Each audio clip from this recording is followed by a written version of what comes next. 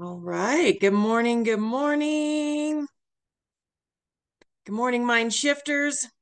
Um, we're at day 2, which is identifying and releasing limiting beliefs, spotting your secret saboteurs.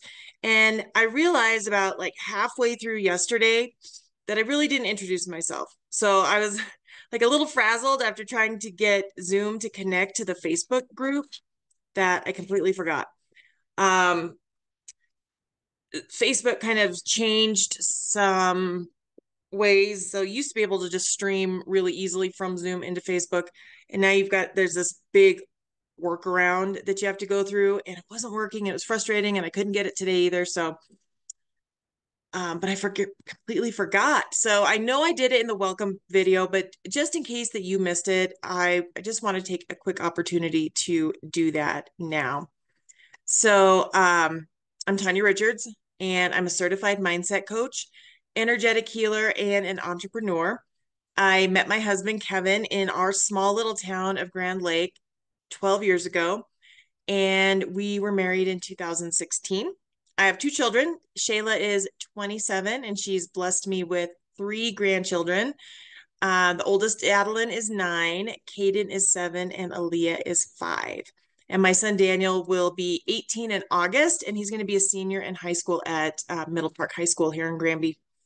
And I bought a food truck 2 years ago to get out of corporate America and to stop punching the clock for someone else. And I wanted to create income while I worked on my coaching business.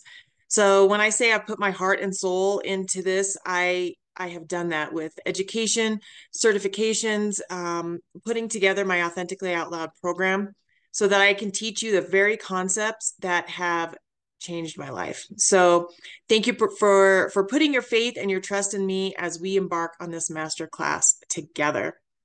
So I want to announce the winner for yesterday's homework drawing. That was Paige. Yay, Paige. Thank you for completing your homework. At the end of the week, after we do the prize drawings every morning, I will mail out the prizes next week because you may win more than once.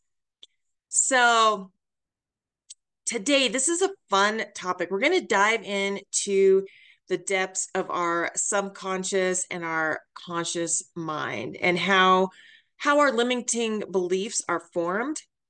And we're going to talk about the iceberg principle, the map of consciousness, plus learn to reframe your negative thoughts into positive affirmations. So, sound good?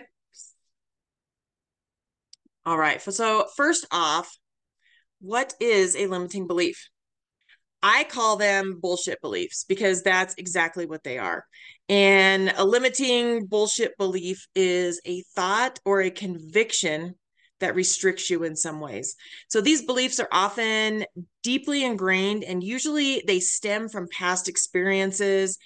It could be cultural conditioning or just learned behaviors from when you were a child.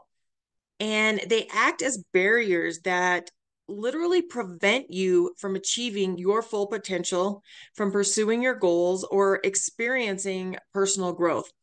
And they operate unconsciously, and they influence everything you do. They influence your behavior, your emotions, and your decision making. So here's a crazy, crazy statistic. By the time that you're in first grade, 80 to 85% of your beliefs are already formed. And 95% of our thoughts are just subconscious, and they're running in the background. And in any given day, we average 70,000 thoughts. So that is how important it is to recognize those thoughts that hold us back and just get rid of them altogether. And a lot of what has happened to you to create some of these limiting beliefs is something that your parents or your grandparents or even an aunt and uncle have gone through. And there's no fault on them. They only knew what they were taught, and therefore they taught you the same. And therefore, if you have children, I started making those same mistakes, teaching my kids the exact same things that I was taught. And you're not going to be able to change them. You're not going to be able to change their thinking. but you are in control of you and can change how you think and what you believe. So when we talk about the characteristics of limiting beliefs, they're very self-defeating. They often manifest as negative self-talk or internal narratives that they undermine your self-confidence and your motivation. They can be restrictive. They create mental barriers that limit the range of what you believe is possible for you to achieve. Many limiting beliefs are based on fear of failure, rejection, or inadequacy. They are persistent. They are very persistent. These beliefs, they can be stubborn and persistent despite the evidence to the contrary. So even though you may look at them and be like, no, that's not true. I can do this. Your beliefs in your subconscious are telling you that you can't. And like I just said, they're unconscious. They often operate below the level of your conscious awareness. So they influence your behavior and decisions without you even realizing it. So with this said, I want to take a look at the iceberg principle. And I'm going to share my screen and show that there's a copy of this in the workbook, but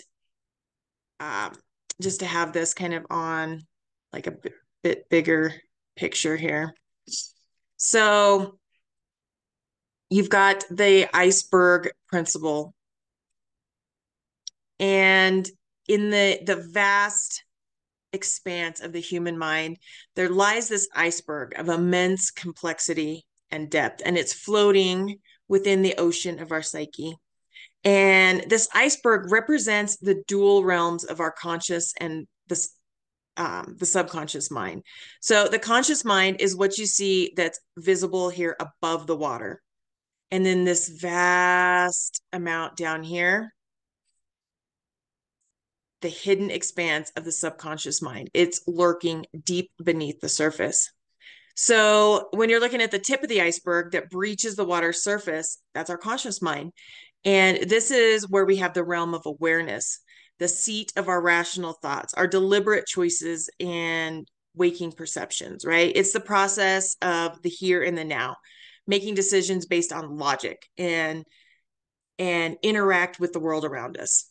And despite the visibility and the control it seems that it has, the conscious mind represents only such a small fraction of our mental capacity. So you can see that, beneath the waterline is this colossal mass of the iceberg, right? This is why the Titanic sank, because it only saw this little piece here. It didn't see all of this that was below the surface. So this holds the sum of all of our past experiences, our beliefs, our emotions, memories, the skills that we've acquired over a lifetime.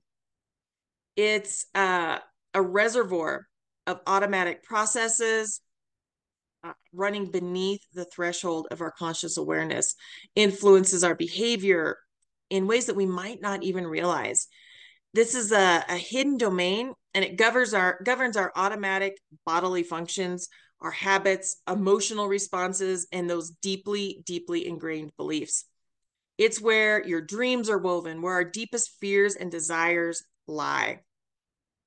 So when you look at the relationship between your conscious and your subconscious mind, it's both very complex and they're interdependent on each other. The conscious mind up here, with its ability to reason and analyze, often believes that it's in control. It thinks it's making decisions based on logic and willpower, but it's continually influenced by the undercurrents of the subconscious, which can sabotage or support conscious intentions based on the programming it has received over the years.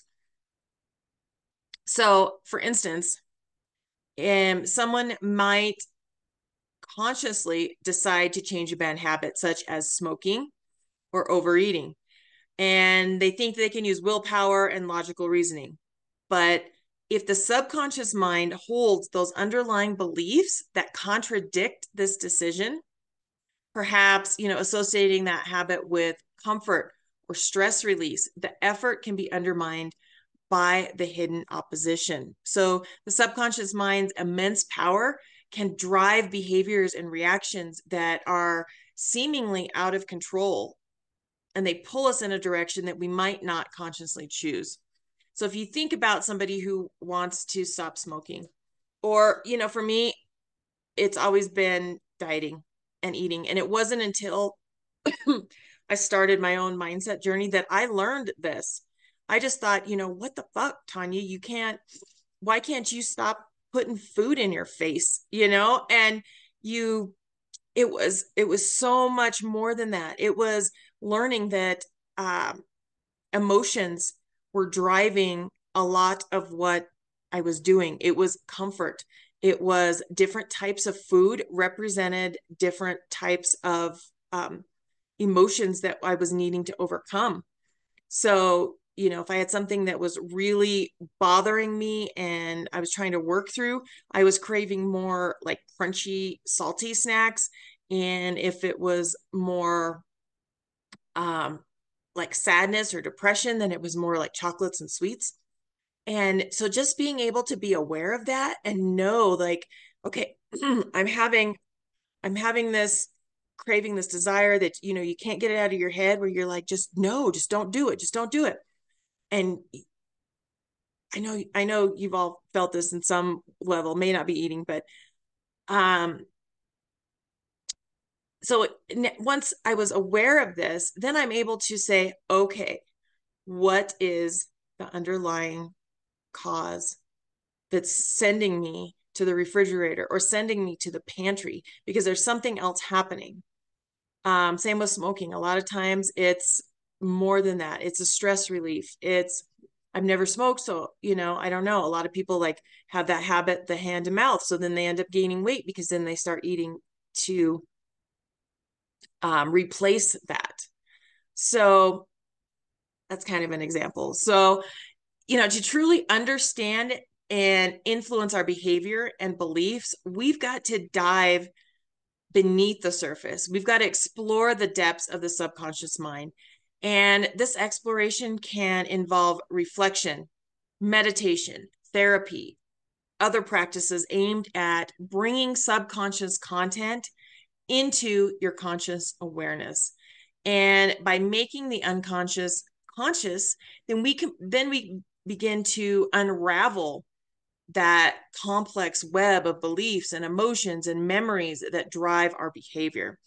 And this process allows us to reprogram the subconscious so we can align it more closely with our conscious goals and desires, much like steering the course of the iceberg from beneath the depths. So the iceberg of the conscious and subconscious mind it's a metaphor for the complexity of human cognition and behavior. So navigating this iceberg requires courage. It requires awareness and willingness to explore the unseen depths of our psyche. And in doing so, we can harness the power of both the subconscious and the conscious mind, steering ourselves toward greater understanding, healing, and personal growth. So before we move to the conscious mind, do you have any questions or anything about, below the surface? And No no? questions at the moment. Okay. So I just want to tell you that this is the type of work that you'll be doing inside the Authentically Out Loud program. We will keep this type of material in the front of your mind so that you can utilize the tools and the resources to continue to move forward and continue to make progress. So when we talk about the role of the conscious mind, while much of the work involves reprogramming the subconscious, the conscious mind plays a vital role in directing attention toward these goals and maintaining your motivation. So it's the conscious mind that decides to embark on this journey of transformation, and it takes that deliberate step toward change. It also serves as a gatekeeper, choosing which influences and messages to accept or reject as you work to reinforce the new mindset that you're creating. And we're going to talk a little bit kind of how the conscious and it works with what's called the map of consciousness. Pull that up here. This is outlined by Dr. David Hawkins, and it's a fascinating framework that just categorizes various states of human awareness into a hierarchy based on their vibrational frequencies. So this hierarchy ranges from low energy states such as, shame and guilt, through to neutral states like courage, and onto higher energy states like love, peace, and enlightenment. And each level is associated with specific emotions, attitudes, behaviors, worldviews, and it's quantified using a scale from 1 to 1,000, where the higher numbers correspond to higher levels of consciousness. So to understand the levels, they're lower energy states. Oh, I talked about that. So if you look at this bottom part here, you've got shame at the very bottom. These are destructive energy patterns. Up to pride. And then you start getting into the green here when you've got courage. Life is exciting. You've hit a level of empowerment. Neutrality, energy becomes very positive. It's the beginning of your inner confidence. Willingness, so you've got success, growth is rapid, overcome inner resistance, major transformations. You are the source and creator of life. And, enlightenment up here is the creative energy in here. So mostly, I would say the average person is probably right in these areas here. So it's a great way to take a look and just kind of see where you're at on this map. So let's kind of take a look at some limiting beliefs. I'm going to stop my share here. And what do those look like? What are some examples of limiting beliefs? Some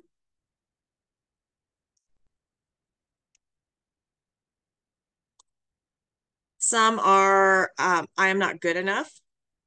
I will never be successful. I don't deserve to be happy. Even though you may not say, I don't deserve to be happy, that is what your mind is thinking. I can't change. I always fail at everything I try. I am not smart enough, creative enough, talented enough, whatever enough that you put in there. I'm too old, I'm too young to start something new. So those are some examples. And we're going to talk a little bit about how to reframe those as well. So the impact of these limiting beliefs, they prevent you from taking risks or pursuing opportunities that could lead to success.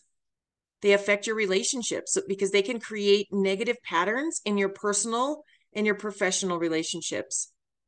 They decrease self-esteem. So they erode your self-confidence and your self-worth. They limit your growth by restricting your personal and professional development. So how do we now overcome those limiting beliefs? The first step is awareness. So we need to identify and acknowledge your limiting beliefs, those bullshit beliefs. We got to get rid of them. We have to challenge them. So we need to question the validity of these beliefs and look for evidence that contradicts them. We need to reframe them. So we want to replace the limiting beliefs with a more positive, empowering belief. We want to visualize. Use visualization techniques to imagine your future without these limiting beliefs. You want to have affirmations. Regularly practice positive affirmations to reinforce new, empowering beliefs. And you want to take action. You want to take small steps towards goals to build confidence and demonstrate that limiting beliefs are false. So Here's one that I had when I was looking to start the food truck. I'd never owned my own business. I'd always punched the clock for somebody else. I'd worked my way up through corporate ladder, made it to the top of where I wanted to go unless I wanted to relocate. But my belief was I can't start my own business. I'll fail. I'll fail. I knew it in my heart, right? Because especially a food truck, I can't cook. I don't like to cook. I'm the cook from hell, if you remember from yesterday. Um, but I reframed that. I reframed this and I put this in my Think Up app and I listen to it every day. I have the skills and determination to start my own business and I can learn from any challenges I face. And did I face some challenges? Absolutely. Yes. Challenges came up. So I've got some other examples. I'm not good enough. This one comes up, I think, probably the most frequent. And to be able to reframe it, I am capable and worthy of success. I don't deserve happiness. I deserve to be happy and fulfilled. I always fail. Every experience is a learning opportunity, and I am growing stronger every day. Limiting belief, I can't change. I have the power to create positive change in my life. Success is for others, not for me. I am deserving of success and capable of achieving my goals. So you can see how you just turn that when those negative thoughts are running through your head, and they do 70,000 times a day, you just stop, reframe it, and put it into a positive spin. So in your workbook, there's a couple of ways to do this. Let me find. Okay. So you can use the list, which is the second one, where you've got your old belief and then you can write your new belief. Maybe I'll share my screen here with this one too.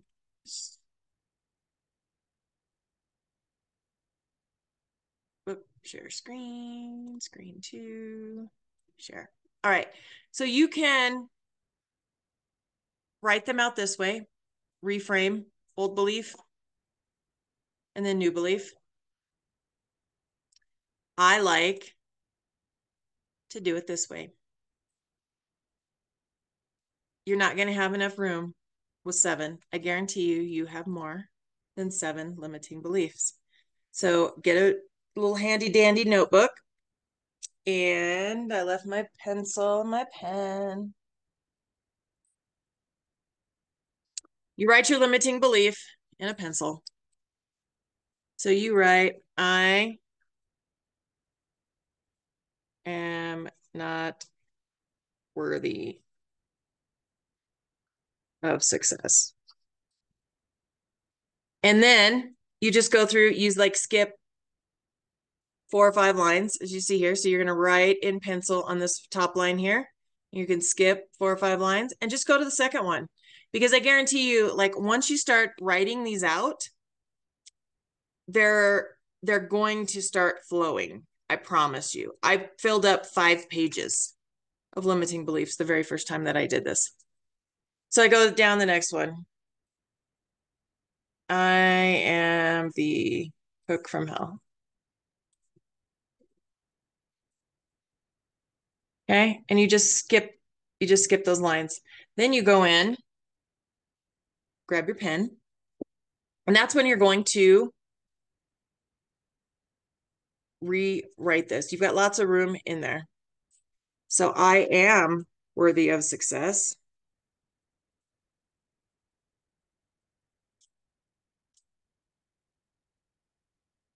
And I deserve happiness.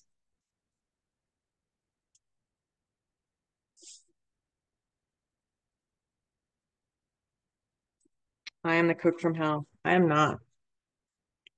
I create amazing meals to delight my customers. All right, those are 2 examples. So then you have, I don't know if you can see that, probably not. Nope, can't see it. But you've got pencil, you've got where you've rewritten it, and then you take the eraser of your pencil and you erase that limiting belief. You erase that bullshit right off of the page. And what you are left with are 5 pages of affirmations. All right. That's my favorite way. You just go through, brainstorm, brain dump all those negative emotions, negative thought processes, anything that you have, and you dump them. You just dump them on there. And then you're able to go back in, basically turn them around. So within the workbook here, I think I've got, where is it? Yep, on the bottom of this page here, it's got some ideas to get you started. You're going to need more paper. Like I said, you're going to need more paper. You're going to need more than just this and this, I promise. There is some notes and ideas on there as well. So, another mindset block, oh, I've skipped this part, is around money. And I think that one is very, very common. Some of us grew up being told money doesn't grow on trees. We don't have the money for that. You should be thankful for what you have. So what we do in this case is we have put a limit or ceiling as to what our mind thinks we should earn. So if we make more money than that ceiling, than that cap that we've put on ourselves, then we go out and so we spend it. We spend it because we don't believe that we should have it. We don't believe that we deserve it. We don't believe that we're worthy of it. And that's why most people who win the lottery are broke again within like 2 to 5 years. Isn't that crazy? So, all right. So this is going to be your list of affirmations once you're done. So really take time to sit down, think it through. You may have a hard time at first being able to list out those limiting beliefs quickly, but I found that once you get started, they will flow. So that is what we have for today. So let's see. Your homework for today is to write out your limiting beliefs, reframe them in whatever method you choose. Go into the Facebook group, put a new post with your key takeaways or your aha moments, and give a couple other posts some love and just show everyone that we're here, we're supporting each other. And then comment done in the homework to post to be entered into the prize drawing. Do you have any questions for me? No questions today. That was awesome. Awesome. Perfect. Well, that is it. So we will meet again here tomorrow. So remember to stay stunning, stay authentic, and I'll see you tomorrow. Thanks, Tanya.